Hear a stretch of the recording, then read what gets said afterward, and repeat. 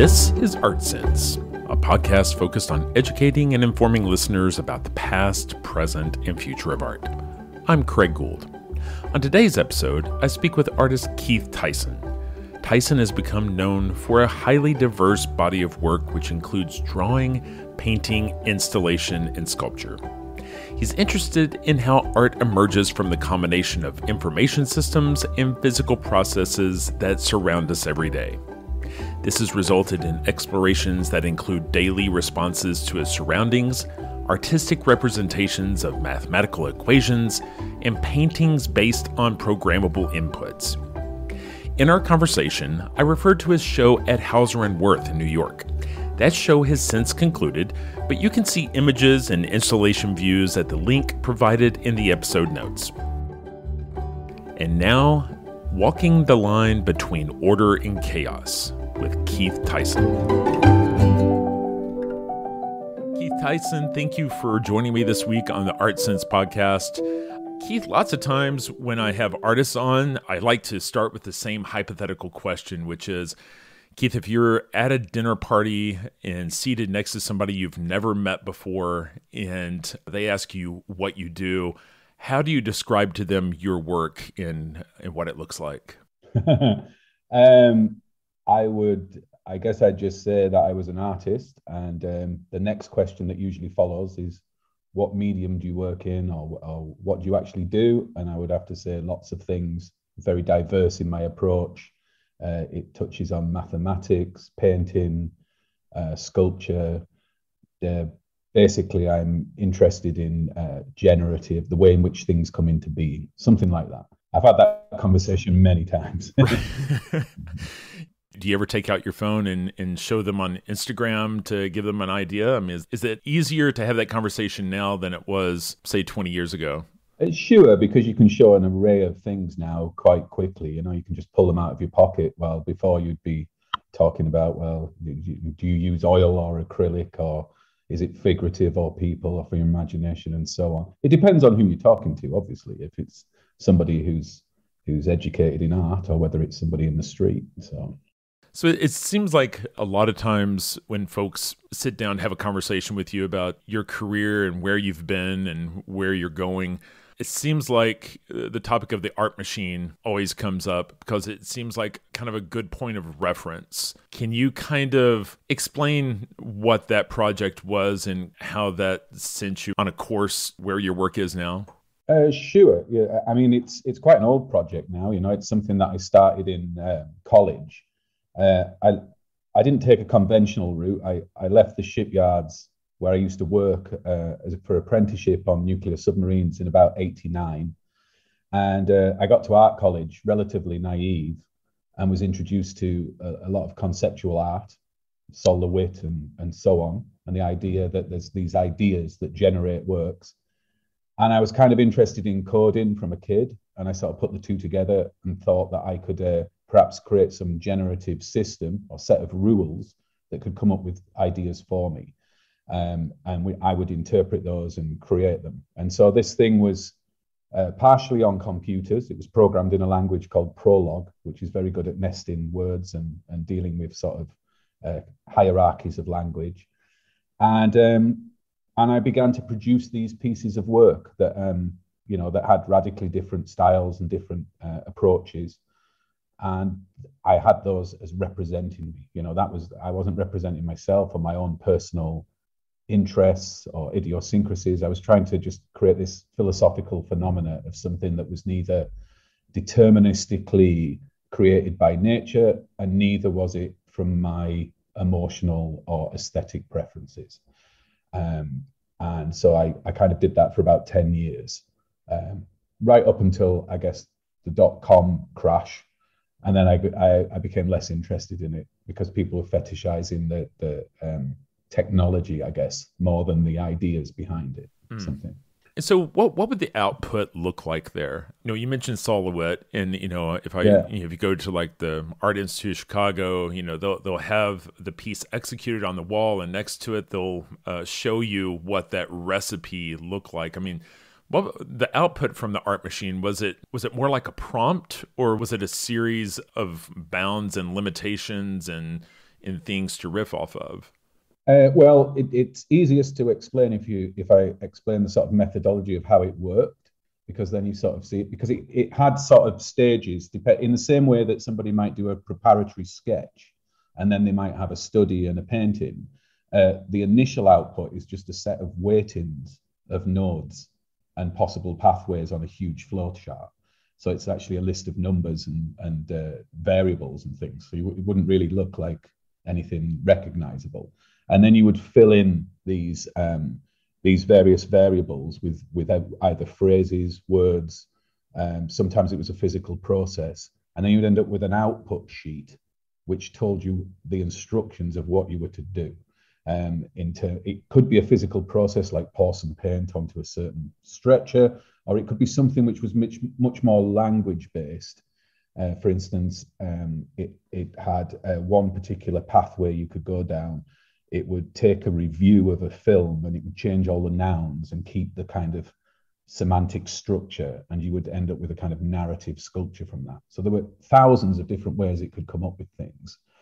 And I would go around and see exhibitions, see artists' work, and I'd think, well, how could I automate making that particular form? So I was dealing with the kind of form of the work and then the sort of reasons for it coming into being, or a method of bringing it into being. So that sounds a little nebulous, but that's kind of what it was. No, but I think, like I said, the project was 20 years ago. But when you use the word nebulous, I mean, I think that's a word that we can still tie to your work today, right? I mean, your work almost seems to be like a simulation of the universe. The world around us works within the bounds of these rules of Newtonian laws of physics, but there's chaos and chance. And even though we're past the art machine, I feel like your work still touches on those things. Would you agree? Yeah, absolutely. Because I feel that the art machine was just one particular method. What I'm really interested in is the idea of emergence, how things emerge, how complexity, ideas, meaning, beauty all emerges from various systems, whether they're natural, sociological, mathematical. And so almost everything I do is dealing with that idea. I don't have a kind of brand or a particular thing I'm trying to achieve. I'm trying to mimic, or I guess sort of interweave with the systems of the world, the interdependence of the world. When I think about just how a painting comes into being, let's say I paint a painting of a Coca-Cola can, the number of coincidences and interconnections required for that thing to look the way it looks, art history, your parents meeting, the paints that are ground and the chemicals they've come from. And to me, it's a sort of exploration, almost mystical exploration of that idea that art emerges from the universe. And we, as artists, are really custodians of that, of processes, and we can channel or find a sweet spot between control and chaos to let art emerge. I don't really believe I have. It's funny, at the start of this podcast, before we were speaking, you said no one knows more about Keith Tyson than Keith Tyson, and I would argue that's probably the opposite is true. I don't think any of us really understands ourselves fully. And when I first started making art, when I went to art college, I was very naive, coming from a shipyard, very earnest. And I was presented with a lot of critical theory, Derrida and death of the author and all this stuff. And I found it very debilitating. So these were my ways of trying to get back to what I thought art should be about, which was life. Well, you mentioned the shipyards. I recently had a guest on, and we were talking about what we would call here in the States a blue-collar work ethic. And it pertained to him in that he grew up in a steel town and saw his dad working in work related to the steel mills every day. And I'm just wondering, your time in the shipyards, the 5 years that you were apprenticing there, that's bound to have affected your work. Kind of see your dailies these, once a day as kind of reflecting that. I mean, it's, you get up every morning and you have a job to do, right? I mean, you come to your work maybe with a different set of histories and preconceptions about work than maybe some other artists. I mean, maybe I can't speak for other artists, but I certainly have a strong work ethic, and I think that does come from coming from a very working class kind of background. When I first went to art college, I didn't even know that you could paint for a living. I thought you had to have some utility, you had to design cornflakes packets or something like this, And it was only over time that I worked out its very lack of a utility is what makes it precious. But some of the things I learned in the shipyard were, making a submarine is a colossal project, and it's broken down into very small parts. You have a kind of a nautical engineering department, and then you have machinists, and then you have fitters that put it together. And I think, when I was at art college, I was just trying to solve these problems, and so that I could get to mechanical work, to physically make something with my hands, because it seems so theoretical. And I do have a strong urge to actually make things, to paint physically and to see things come into being. So if that's a working class, I don't know if it's class or it's just that's the magic of making things, where materials change and transform. That's very important to me, I think. Do you work alone, or do you have a team? Do you have your own large process of hands coming together to help you produce work? It actually has changed. So I've done both. Originally, when I first left college, it was just me and my own hands.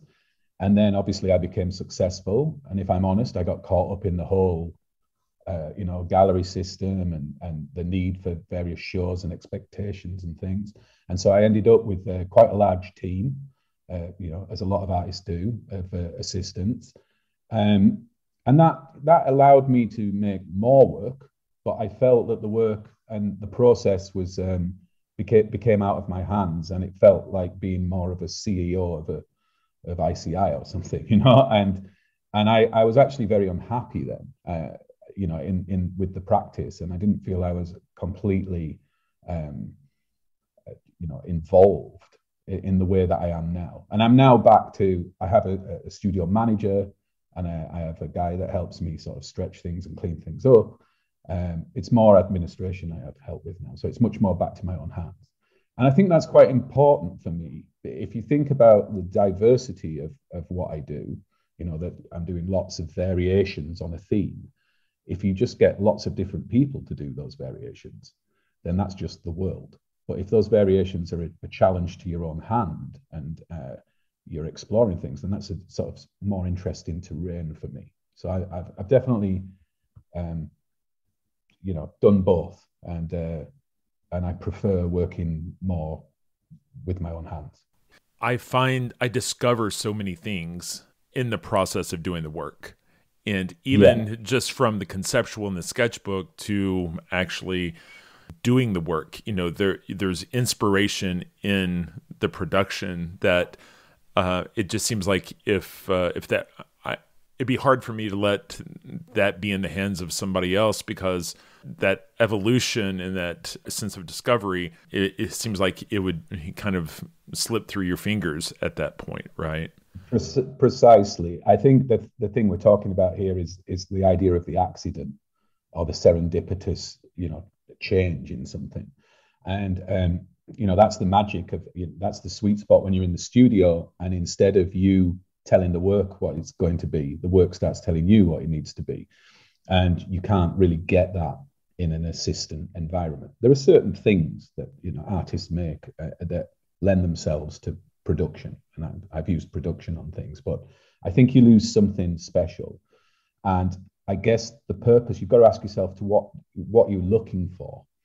And for me, I'm looking for a certain resolution or a certain feeling where the work seems to mimic nature in some way, that complexity and texture of the everyday world, where it's just bigger than yourself. And that's a very hard thing to channel. You can direct like a movie and you can get that, but I think that the kind of core spine of what you're trying to do is kind of